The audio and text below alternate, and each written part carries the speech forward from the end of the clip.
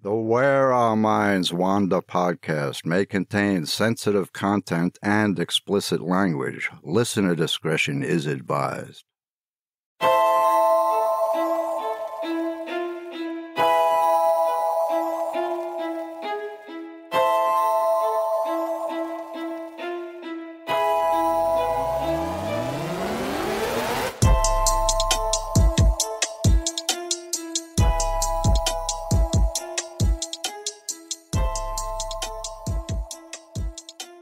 Hello and welcome to Where Our Minds Wander, all you fellow wanderers. I'm Wes, and that's my wife and co-host, Beth. Welcome, everyone.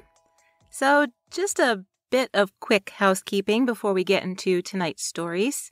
If you haven't already, please leave a rating and comment for us on your favorite listening platform. Your ratings and comments go a long way in helping us to be more visible to people looking for something new to listen to. And if you have the time while perusing Facebook, check out our page and click that follow button. Yeah, and if you wouldn't mind, tell your friends and family. They might be interested in listening to us too.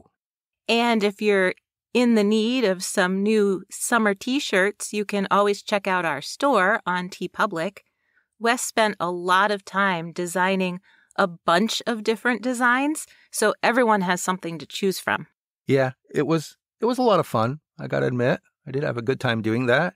And last but not least, if you'd like to support our show in another way, you could always check out our premium bonus episodes.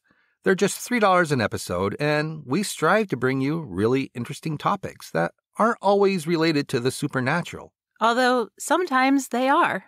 Yeah, so go ahead and check one out if you haven't before. You may like what you hear. Well, I see your story tonight is about a place that we're hoping to visit this Halloween. It is. So there are many buildings in Salem, Massachusetts that claim to be haunted, from museums to hotels to liquor stores. But the Joshua Ward House has racked up quite a few mentions on the most haunted lists. CBS News named it one of the 6 most haunted houses in the entire U.S. in 2013. The New York Post named it one of the 13 scariest haunted houses in the U.S. in 2015. And the Boston's Ghosts website listed it as number 4 on the top 20 of most haunted places, just one spot above the Lizzie Borden house, just to name a few. So what exactly is causing the Joshua Ward House to land on all these lists? Well, melted wax apparently shows up in rooms where there are no candles. People have reported seeing the apparitions of at least 3 separate ghosts, and one of them, nicknamed the Strangler, tends to make people feel as if they're being, well, strangled. Add the sensation of feeling scratched or burned, and you can see why the house has the reputation it does. But why the Joshua Ward House specifically? I mean, I would assume there's some negative residual energy all over Salem, to be honest. Most people say it's because Sheriff George Corwin, the man responsible for torturing the accused witches of Salem, once lived there. But to really figure it out, we have to do some fact versus myth separating. There's no argument whatsoever that Corwin was not a nice guy. He did some pretty horrendous things to people. But historians point out that it's really unlikely that he did any of it inside his own home. And that's where the urban legends come in.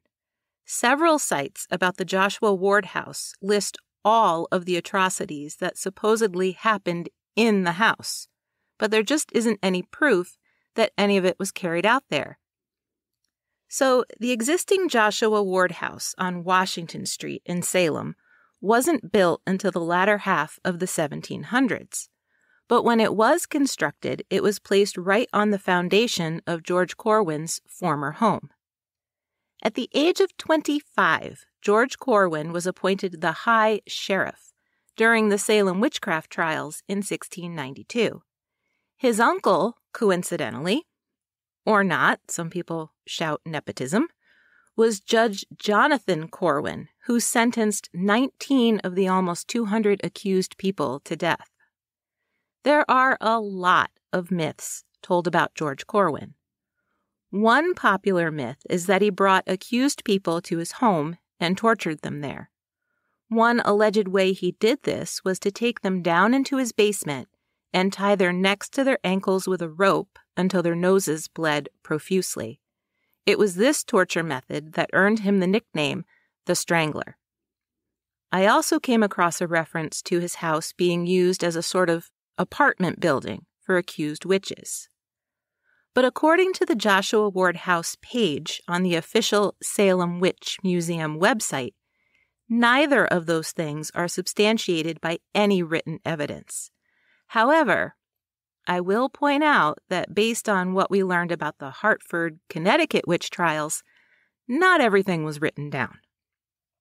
What we do know as documented fact is that one of Sheriff Corwin's jobs was to confiscate material belongings from the condemned men and widows. Things like livestock, their crops, and household goods like kettles or furniture or jewelry. According to the law at the time, if a married woman was put to death, all of her material possessions went to her husband. So that's why stuff was only taken from condemned men and widows. The stuff Corwin confiscated was supposed to be inventoried and then stored away, to be used as payment towards the cost of keeping them in jail and to help support any surviving family members. But Sheriff Corwin didn't exactly follow the rules, especially when it came to John Proctor. John Proctor's wife, Elizabeth, was accused of witchcraft, and John spoke out against the ridiculousness of spectral evidence. That's when people claimed that someone's spirit did evil things to them, either in dreams or in spectral visitations. When he defended his wife, townsfolk turned on him, accusing him of being in cahoots with her and the devil. Even before John and Elizabeth Proctor were hanged, Sheriff Corwin seized all of their belongings, including their livestock and all of the beer at a tavern that they owned. Sheriff Corwin apparently slaughtered a bunch of Proctor's livestock and shipped it off to the West Indies for a profit. After John and Elizabeth Proctor were hanged, their children were left with absolutely nothing.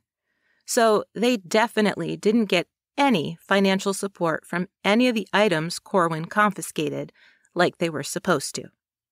Another of Sheriff Corwin's jobs was to escort the condemned prisoners in an ox cart to Proctor's Ledge on Gallows Hill, the designated execution site. Although hanging was the usual mode of execution, that wasn't the case for Giles Corey. Corey didn't comply with the expected court procedures, so he was sentenced to death by pressing. Sheriff Corwin watched as planks were laid over Corey's naked body as he lay down on his back on the ground. Then stones were placed on the planks, and as more and more were added, Corey basically was crushed to death. However, it took 2 whole days. As Corey's tongue rolled out of his mouth, Sheriff Corwin reportedly pushed it back into his mouth with the end of his walking stick. Giles Corey was 73 years old, by the way. At this point, we're going to briefly wander back into legend territory. Another myth for years is that Giles Corey's last words were a curse against Sheriff Corwin and the entire town of Salem. He allegedly cried, quote, "Damn you, I curse you and Salem." But the Joshua Ward House webpage points out that there is no documented evidence that he ever said that.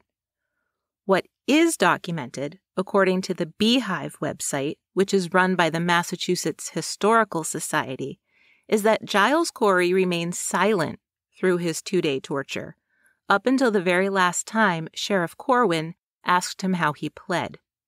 Refusing to plead guilty, his last words were, quote, "More weight." After Corey's death, Sheriff Corwin extorted money from Corey's daughter. So not exactly an upstanding, scrupulous man. No, he was a piece of work. He was. Philip and Mary English were accused in April of 1692.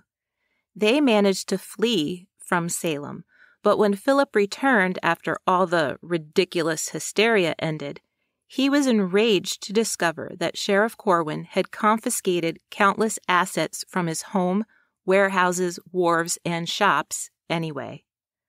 Before English could be compensated, Sheriff Corwin died of a heart attack in 1696. Now, this is true.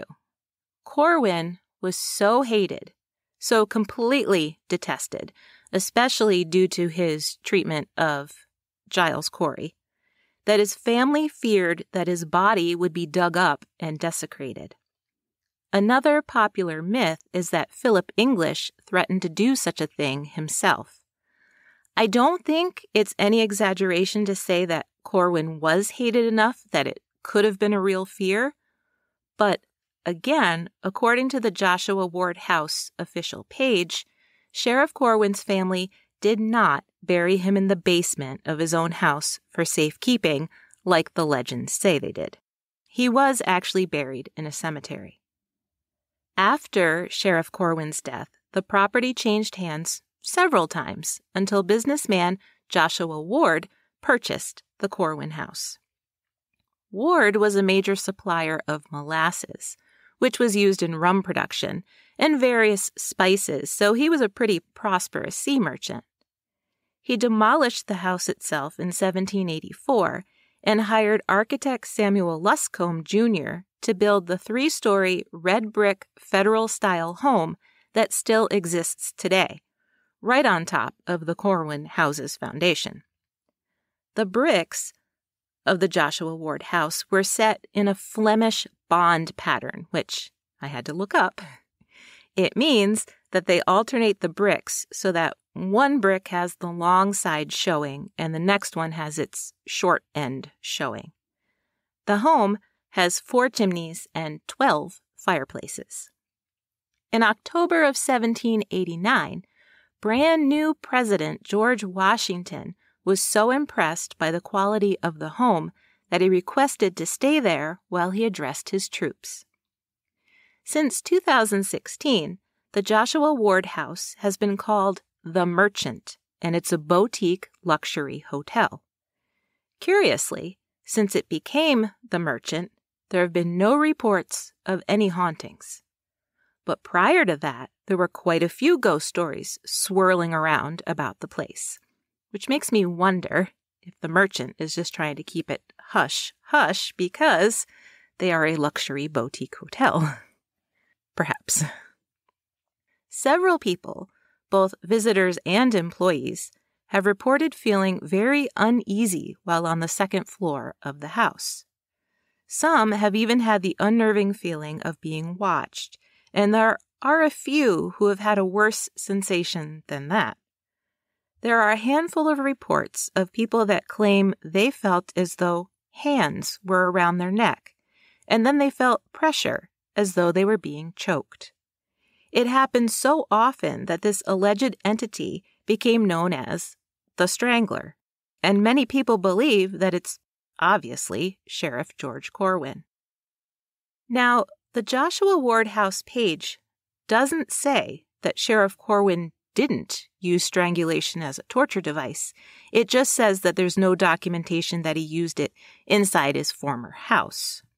But visitors, including paranormal investigators, have also had run-ins with Sheriff Corwin in the basement, or who they think is Sheriff Corwin. There was one account where an investigator was in the basement alone, setting up equipment, and when he didn't meet back up with his group, they went to look for him. They found him on the basement floor, gasping for breath. He said he felt as if something had pushed him from behind and then wrapped its hands around his neck. He allegedly had the bruises to prove it. Another member of the same group caught an EVP that said, quote, "I just want to keep you." It's so creepy. It really is. Visitors have also come out of the house with unexplained scratches and burning sensations on their skin, which may be the sheriff's doing.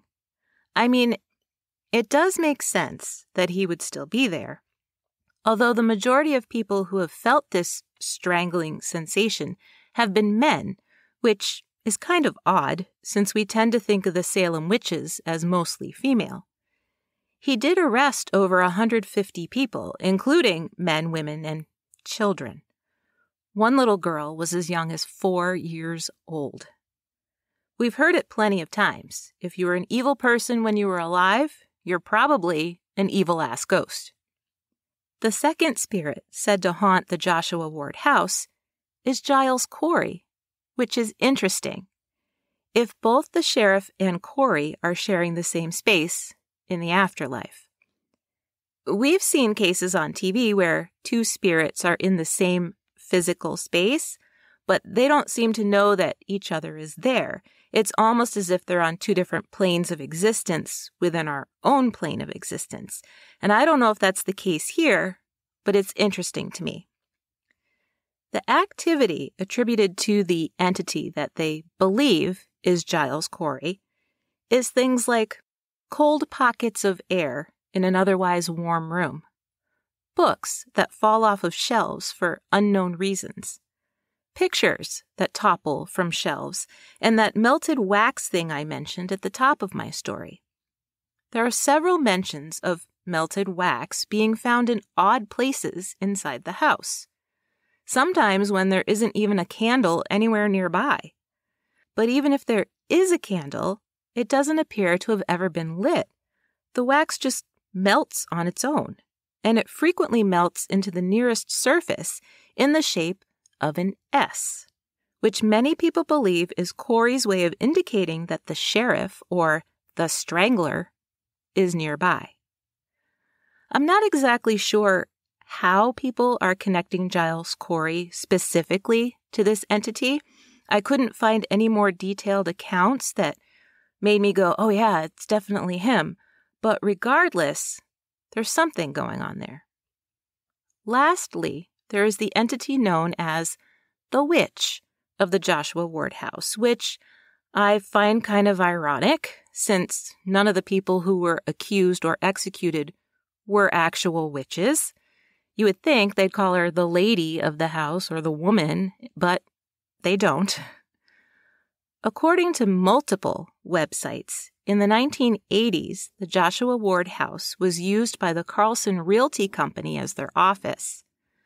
Supposedly, the employees dealt with lights shutting off and turning back on, doors shutting on their own, and burglar alarms being triggered for no known reason. They began talking about a female entity that they had even caught glimpses of up on the 3rd floor. In 1981, the company held their Christmas party, and one of the employees snapped a bunch of pictures with his Kodak Polaroid instant camera. One picture was just of his blonde coworker standing in front of some decorations. But when the photo developed, she wasn't in it. Instead, there was the blurry figure of a curly, dark-haired woman, her hair all tangled and wild. She was dressed all in black. Apparently, this photo was featured on several TV news programs across the country after it was published in the Ghostly Haunts comic book. It was such a huge story that it even ran on international news stations. Now, I have to be honest, I looked for it online because I like to have all angles of a story and corroborate things and have multiple sources. And although multiple sources said it happened, when I looked for old news coverage, I looked for newspapers, TV news reports, I looked for the photo itself. I tried all different keywords. And I did find the same blurry black and white picture 3 or 4 times of a curly dark-haired woman in a black dress. She's standing in front of a wooden door, but the photo is so cropped that it's impossible to tell where it was taken or why it's in black and white. And when I would click on it and go to the sites, there was no photo attribution or captions to explain if that was really the photo from 1981. So my spidey sense told me that it wasn't the actual 1981 photograph. So to me, I had to deem it inconclusive. So I'm not saying it didn't happen. I'm just saying I'm not a good enough internet sleuth to track it down, apparently. And yet, the Joshua Ward house is, or was, since the Merchant House says that it's not haunted anymore, since 2016. It is or was considered one of the most haunted houses in the United States. So there had to be a reason, especially since Salem offers up so many possible contenders. So, to end my story, I went back to the George Corwin Joshua Ward House page on the official Salem Witch Museum website. Now, keep in mind, this website isn't directly affiliated with the hotel that currently runs in the house. It's a site dedicated to the history of Salem. I thought I'd leave you with this little tidbit from their webpage. Quote, "There are numerous myths around George Corwin, including the idea that he tortured prisoners in his basement and that he or his victims haunt the site to this day. There is no evidence to substantiate the claim that Corwin was torturing prisoners, nor that this was taking place within his own home. However, today, popular tradition maintains that the Joshua Ward house is the most haunted house in Salem." End quote. So they're saying they don't think the torture happened, but they're not coming out and saying it's not haunted.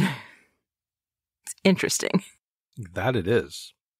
So maybe we can go there if we go there in October. Well, we will go there if we go there in October. I'm all in. Oh, well, it's a hotel now. We'll stare at it through the windows. Well, perhaps we'll stay there a night. A boutique luxury hotel? Sure, Us? why not? Are we boutique and luxury? Not really. We're more like campfire and s'mores. I can play the part for a night.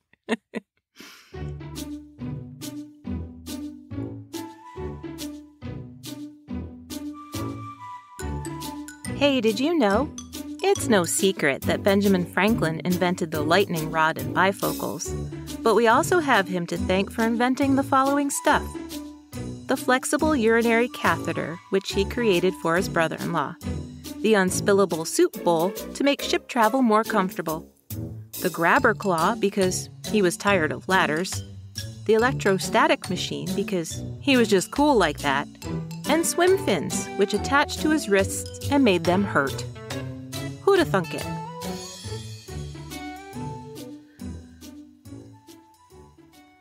So what are you talking about tonight?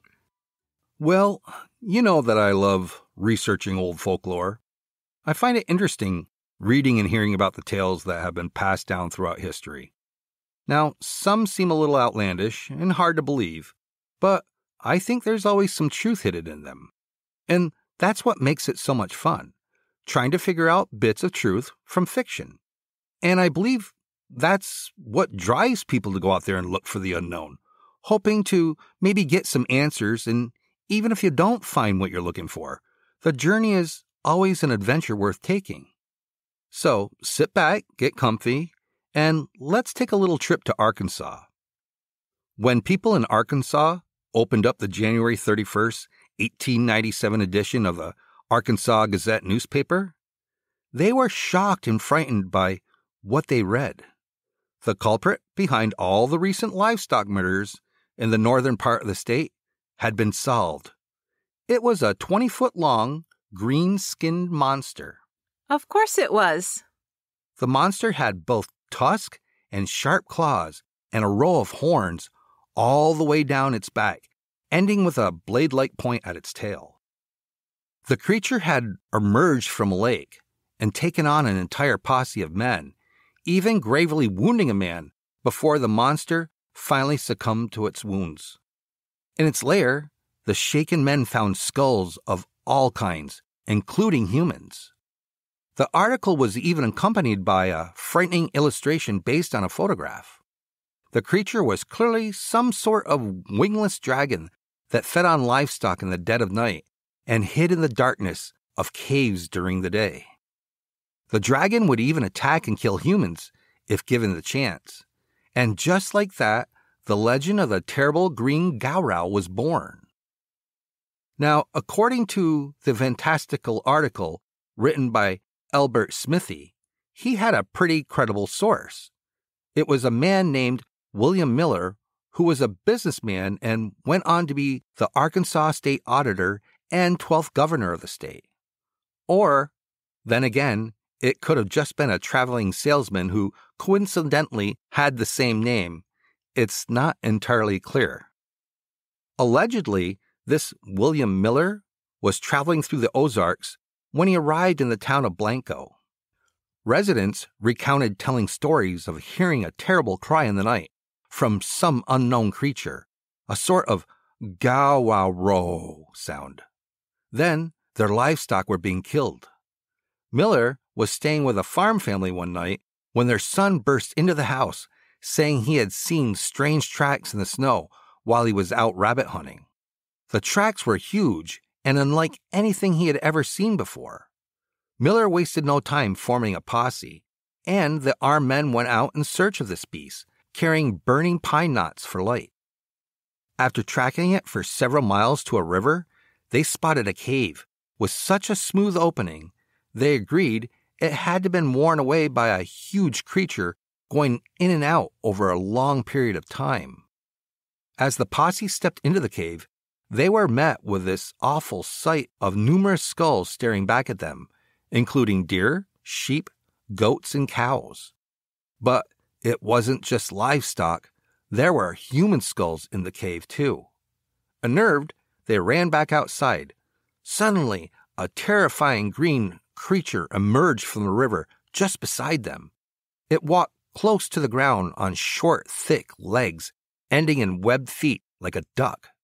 Duck feet with claws, that is. It sounds like the Wolpertinger or the jackalope. It's like a mishmash of different animals. Yeah, kind of like a platypus.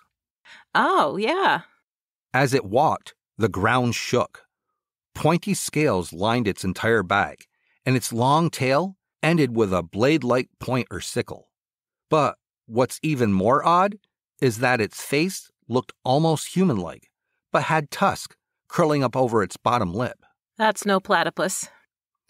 Miller, unlike most modern-day people who spot something unusual, actually took a photograph with his Kodak camera, allegedly. And then he ordered the posse to fire. Despite numerous direct hits, the Gowrow thrashed in pain, taking down a tree and maiming one of the posse. As Miller put it, the creature, quote, died hard. Do you think Bruce Willis came running in, crying, yippee-ki-yay? Isn't that from Die Hard? Yeah, that it was. Although Miller expressed regret over having killed the only known Gowrow to exist, he said in an article that he had shipped its remains to the Smithsonian Institute to be studied and cataloged. Except, as luck would have it, the package never made it to the museum. Of course not. Fred Alsop, who was the Arkansas Gazette's longtime business manager and accountant, publicly dismissed there being any truth to Smithy's article, saying, quote, "It was a great fake, probably without foundation in fact," end quote. I should also point out that I couldn't find any specific information on Albert Smithy, the author of the article, but James Newton Smithy, the owner and major stockholder in the newspaper at the time, had a son named Albert. Interesting. Nepotism again, perhaps. Readers of the Arkansas Gazette, especially the people living in Boone County, believed the story. I mean, why wouldn't they? It was in the newspaper, and it was an explanation as to what had been killing their livestock. Although there were no other sightings and the Gowrow was dead, his story didn't end there. Vance Randolph was a beloved Ozark folklore researcher and collector. He began writing for various journal publications while still in high school, and he graduated from Clark University with a psychology degree in 1915. He moved to the Ozarks in 1920 and began collecting everything he could find on Ozark legends and folklore, including music. He focused on Ozark dialects, first publishing a ton of articles and books. But his books on folklore became the standard for how to conduct folklore studies. Randolph found what he thought were accounts of Gowrow sightings prior to the 1897 article. In fact, he said that accounts went back at least a decade to the 1880s. His sources claim that the Gowrow of Smithy's article wasn't just a one-off, that there were actually an entire species of these creatures, according to folklore. They hatched from soft-shelled eggs the size of beer kegs, and female Gowrows carried the newly hatched baby Gowrows around in pouches like possums do. They hatched from eggs that were the size of beer kegs? Yeah, that's a huge egg. That is a huge baby to then be carrying around in your little pouch. Well, it had to be a big pouch. It had to be a really big pouch. No. Let's not be judgmental. He included a sighting from the tiny town of Self, Arkansas, in a cave known as Devil's Hole. Now, Self, Arkansas is a real place in Boone County, but when I tried to find a cave known as Devil's Hole, I couldn't find anything on it. I did find a Devil's Den and a Devil's Icebox in the Devil's Den State Park in West Fork, Arkansas. But the park is in Washington County, not Boone County, and today, the two counties don't border each other.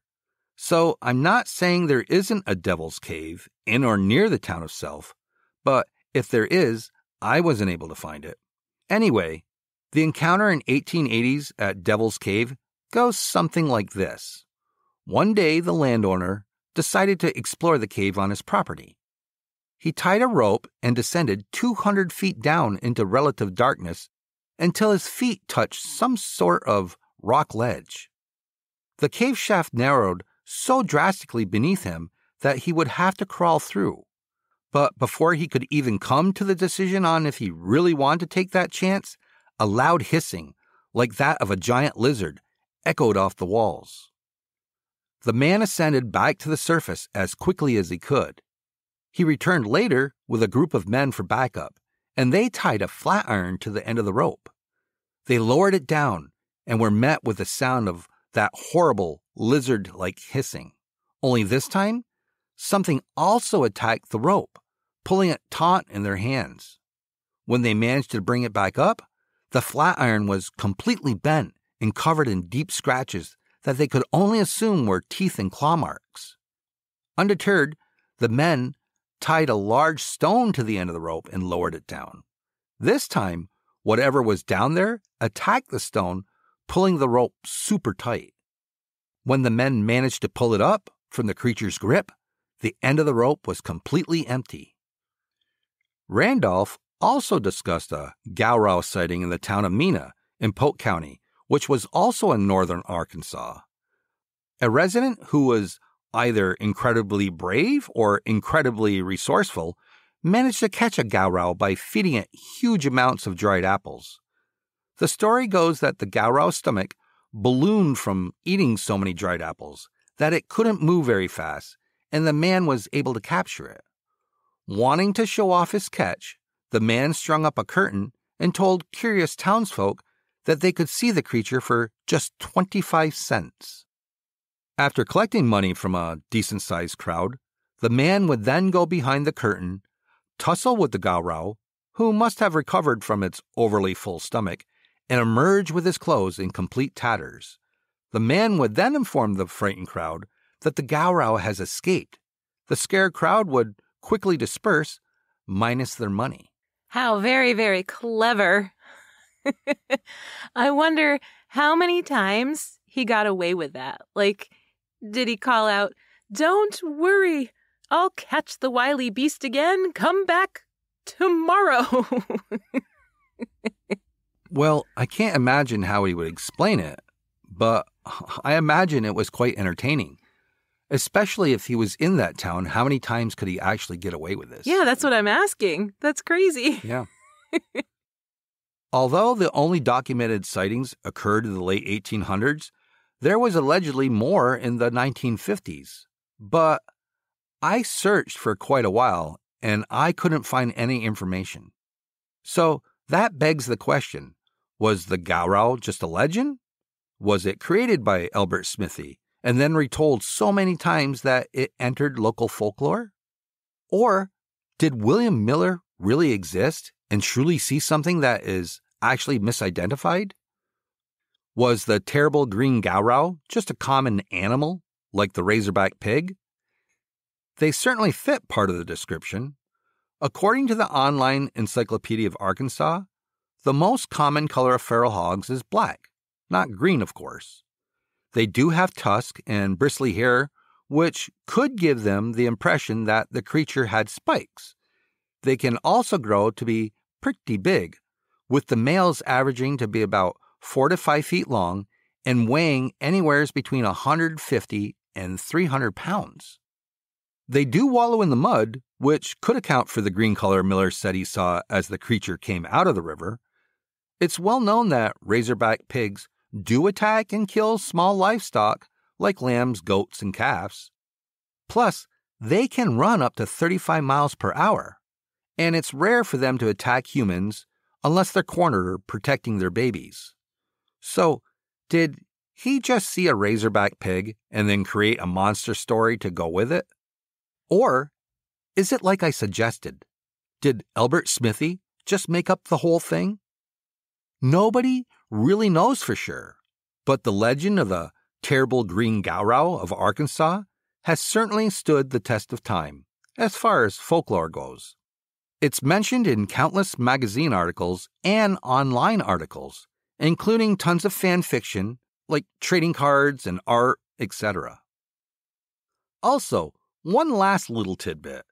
The title of Vance Randolph's book of folklore, in which he discussed the Gowrow, it's titled, We Always Lie to Strangers, Tall Tales of the Ozarks. That's awesome. We always lie to strangers. I love that. That is a great title. So, as far-fetched as this story seems, there are parts of this story that could quite possibly be true. Now, to me, there's all kinds of reasons why the men might have thought they saw a monster. Was it really mistaken for a razorback pig? Or perhaps they made it up for a good reason. Maybe they thought they could put the people's minds at ease by saying they had killed it. Or perhaps they really did kill a creature, and it was the last of its kind. Now, I gotta say, I don't think we'll really ever know the truth. But the truth is out there somewhere, lost to time, and regardless, it's an interesting story that kind of gets your imagination flowing. It does. It's quite fantastical. But every time you'd say it, I just wanted to look at you, gaze lovingly into your eyes, and go, Gowrow. Wow. Well, maybe if I pull on your tail, maybe kick you in it, you'll go Gowrow. Wow. Kicking and pulling. That's not very nice. It's hot in here. Are you grumpy because it's so hot in here? It is a little warm. Whew. All right, fellow wanderers, I think that about wraps it up for this episode. I think so. And if you'd like to know more about the Joshua Ward House or the Gowrow, you can always check out our sources in our show notes. Yeah, join us next week for an all-new episode of Where Our Minds Wander. See you soon.